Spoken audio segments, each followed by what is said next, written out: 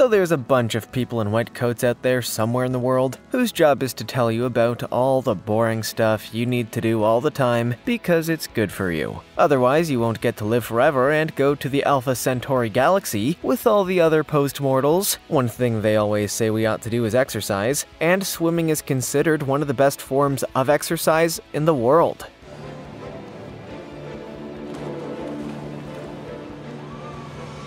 You just need water, but those eggheads obviously did not take into account the fact that while swimming is indeed really great cardio, you can also be pulled to the interminable Lovecraftian depths of the deep ocean by some horrifying sea monster.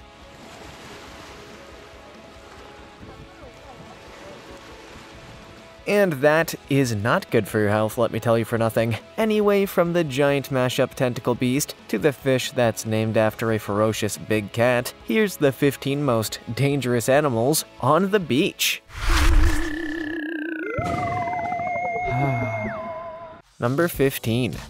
Portuguese man-o'-war.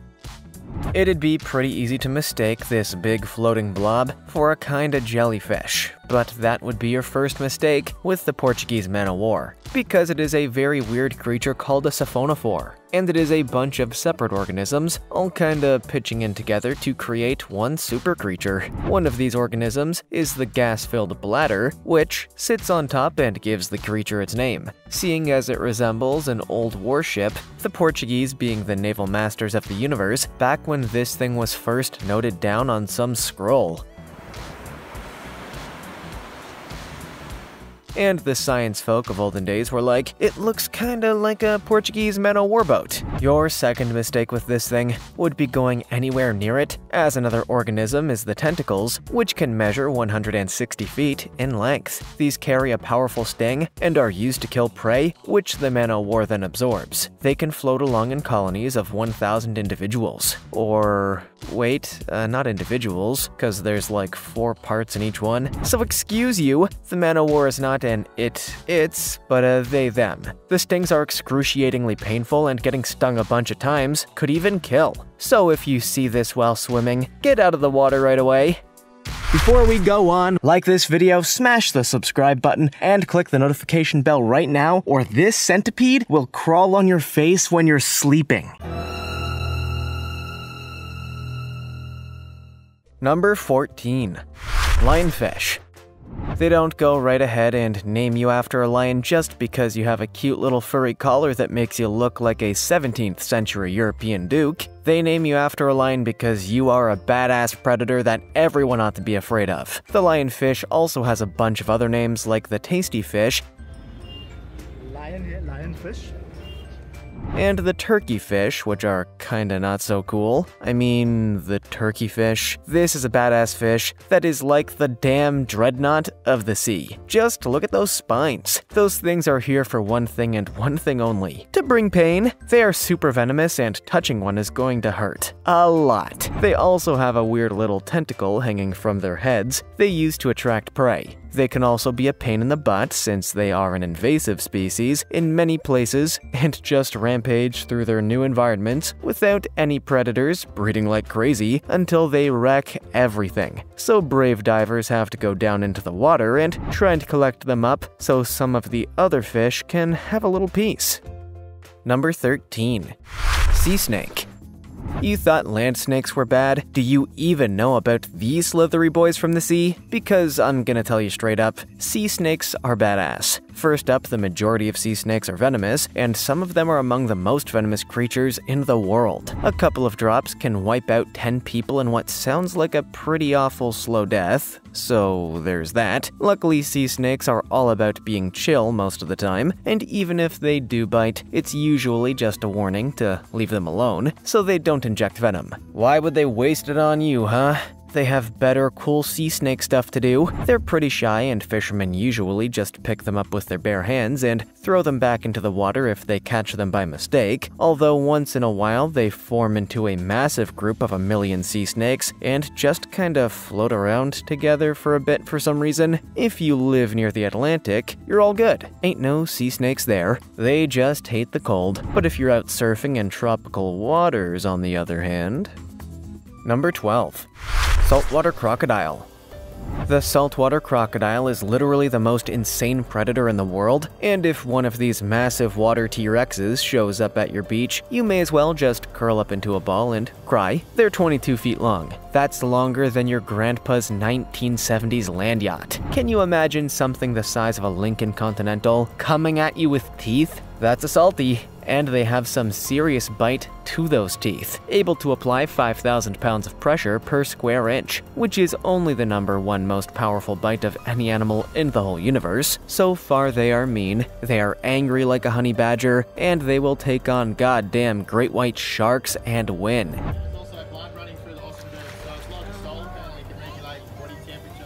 They can swim 600 miles out to sea in one trip, and they ain't scared of you either. Attacks on humans from these monsters are literally 100 times deadlier than sharks. Is there any hope? Well, if you're fit and healthy, you can probably outrun one on land, so maybe forget that whole curling up in a ball thing. Just run for your life.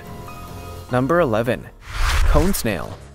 What's that? You can't possibly imagine how any animal could be as terrifying as a saltwater crocodile in the whole wide world? Well, you have obviously not considered the snail. Yeah, that's right, one of the ultimate super terrifying beasts in the world, the slimy little guy with his little house on his back. But this ain't no ordinary snail. First up, it's a sea snail known as the cone snail, and second, it looks pretty cool, like a swirly cappuccino in one of those swirly cappuccino kinds of places. So you know it looks purty, and that means people just go right ahead and pick it up, which is a really bad idea. This little snail has a needle-shaped proboscis, which is sharp enough and powerful enough to pierce diving gloves and has a nasty double effect. A venom strong enough to kill 10 people, and then a painkiller so you don't even know you've been hit. Hours or even days later, you start to get a weird tingling and numbness, which is only the beginning. The venom then just basically melts all your organs, and at least 30 deaths have been attributed to cone snails. God damn. Number 10. Crown of thorn starfish. So they named this thing after the other thing the Romans put on Jesus' head as he was being led up to be crucified, which, I mean, come on guys, you're about to nail the dude to a cross. A crown of thorns seems kinda mean. One thing that might have been less douchey would be a starfish. Sounds kinda cute, like something from The Little Mermaid. Only if it happens to be the crown of thorn starfish, we're right back where we started because you do not want one of these starfish on your head or on any other part of your body. This starfish is one of the biggest starfish in the world.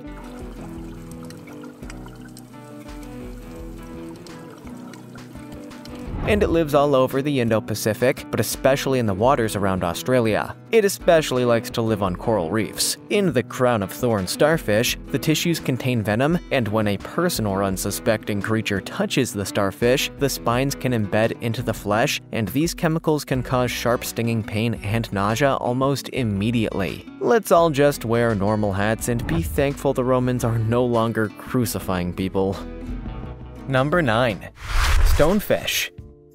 They call it the stonefish because it looks like a stone. But that's kind of underselling this mean boy, because the stonefish is more famous for being the most venomous fish in the world. That's right, as far as fish go, this is the daddy. Its spines each contain sacs of venom, which are administered when triggered by any kind of pressure applied to the body. And you know it also looks like a stone, which means a bunch of people have stepped on one and then it gets really bad. In Australia, all beaches have huge vats of vinegar in stock.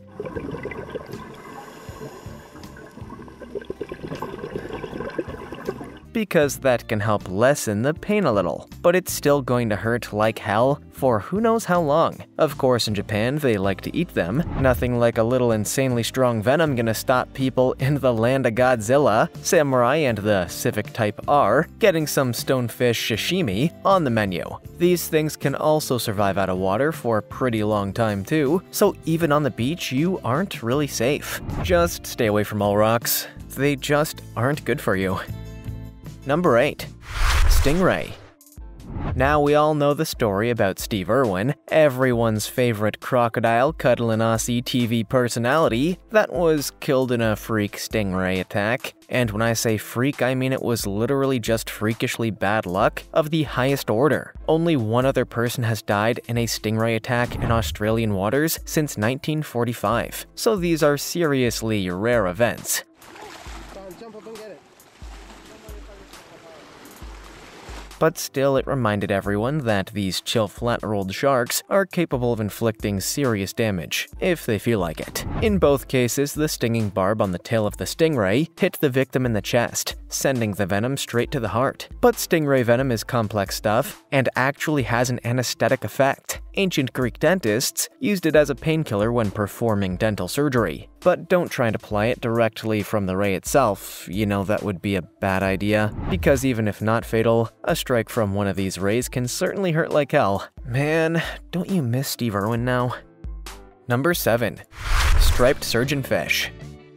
From dentistry to surgery, and we're meeting the striped surgeonfish. These colorful guys measure about a foot long and live in the Indian and Western Pacific Ocean. They are especially well known in the waters around Japan, the Philippines, Polynesia, and Hawaii. They are also found around the Great Barrier Reef and tend to hang around near the bottom. This means that most of the stuff around them is kind of a worry, because in the ocean everything is basically trying to eat everything else almost all the time. But that ain't no bother for the striped surgeonfish, because it has a whole fan of razor-sharp spines on its back, like a surgeon's scalpel. And even more crazy, these spines are venomous, so it will slice you up and then envenomate you at the same time. Because it is such a badass fish, the people of American Samoa value it higher for ornamental reasons, maybe using them as a rear-view mirror ornament, which says I'm a fun guy who likes fish. But also, if you steal my car, I'm coming for you with poison razors.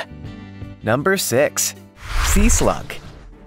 What should you do if you see a sea slug? Well, not try and say see a sea slug quickly without making a mistake. That's a mighty tongue twister. No, you should just get out of the water. Fast, in fact. The rule is that if you see anything brightly colored in the sea, it's best to avoid it. Because bright colors usually mean pain or death, most creatures are happy to be a kind of murky brown or gray, so you know that something is up when they're all like, hey, look at me over here, I'm super brightly colored and fun. You see, sea slugs have a special ability to kind of drink up the toxic chemicals they encounter in other creatures that they eat, and store them for use against their own predators, which they might mistake you for if you're not lucky. The worst thing you can do to a sea slug is eat one, because it will make you extremely sick, and has been known to kill dogs who have tried out one of these critters for food. They may look like nature's Fruit Loops, but better stick to a popsicle.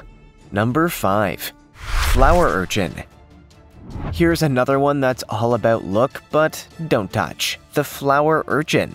These flowers are not really flowers at all, but tentacles with their own set of jaws. These are known as pedicelaria. And these cute little flowers with teeth have one job: inject you with toxins strong enough to potentially kill you. In the 2014 Guinness Book of World Records, the flower urchin was named the most dangerous sea urchin in the world.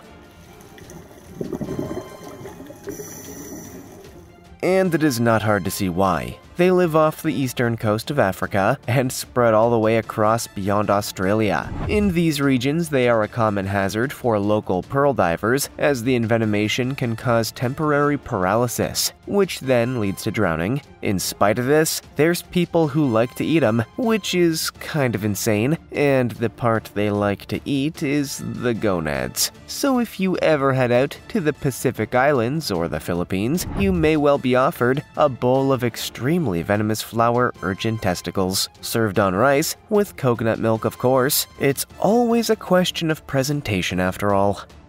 Number 4. Blue-ringed octopus. Octopuses are pretty insane-looking things when you think about it, although they may be pretty familiar to us. Is there another species on this planet that looks more like a space alien than an octopus? But unlike facehuggers from the Alien series, most octopuses are pretty harmless, even the really huge ones actually. All except one species, the blue-ringed octopus, and this isn't some massive ship-eating kraken that has old sailors waking up screaming every night.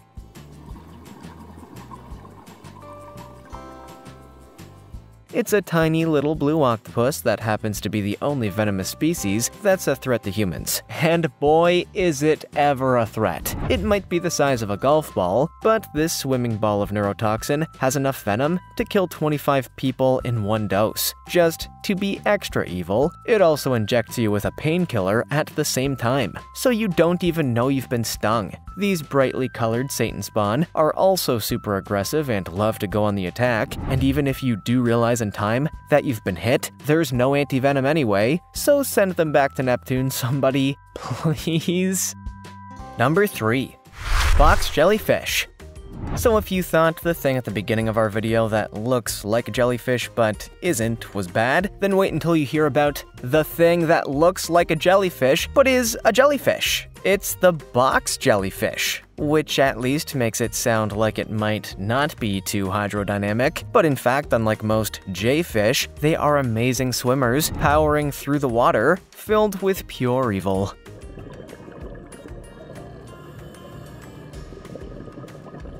In the Philippines alone, up to 40 people a year die from box jellyfish stings, but the US National Science Foundation says that numbers may be way higher. On their tentacles are a ton of little things called cnidocytes, which inject a dart full of venom into the victim, and have been described by an Australian medical journal as the most explosive envenomation process that is presently known to humans. They are also basically transparent and only around 7 inches long, so you can't even see them. Thanks to climate change, we are seeing an explosion in box jellyfish numbers, so just buy a Prius, alright? You can just rebadge it as a '98 Dodge Charger and hardly anyone will notice, so you'll be saving the world from jellyfish invasion and still look cool. Number 2. Great white shark. Yeah, I mean, obviously if you are in water and you see a literal great white shark, try to get out of the water. Or if you are an Australian surfer with balls of steel, you could try and take on a great white shark in a fistfight. That's also a possibility, but it hardly needs any introduction, since it's the most terrifying predator in the entire universe. Since records began, there have been more than 900 great white attacks in Australia alone, with 200 fatalities. But they don't just hang out with all the other murderous water animals near Australia. These huge boys can show up pretty much anywhere.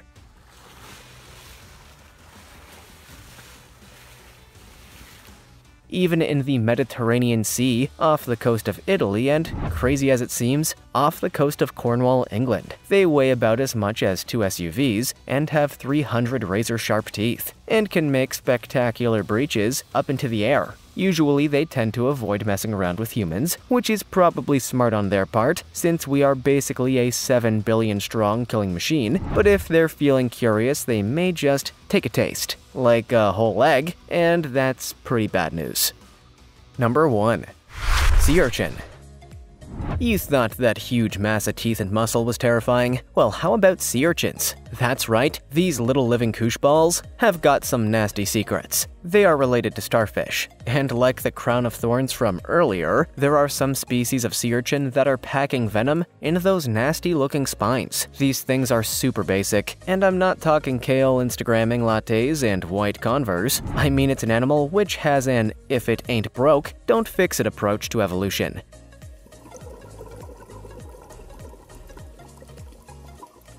It's a simple guy, the kind that nods its head when that Leonard Skinner song comes on the radio while driving its flatbed. But just because there's not much to it, doesn't mean it isn't heavily armed. I mean the sea urchin, not the guy in the pickup truck. But I guess it applies to both. These little urchins will cause you serious pain if you step on one by mistake, and their envenomation can injure skin, flesh, and even bone. The flower urchin is even said to be fatal, so just don't step on anything in the ocean, ever. Which sea creatures most made you want to run screaming back onto the land? In our video today, have you ever had an encounter with something terrifying at the beach? Let us know in the comments below. Also, check out our other cool stuff showing up on screen right now. See you next time!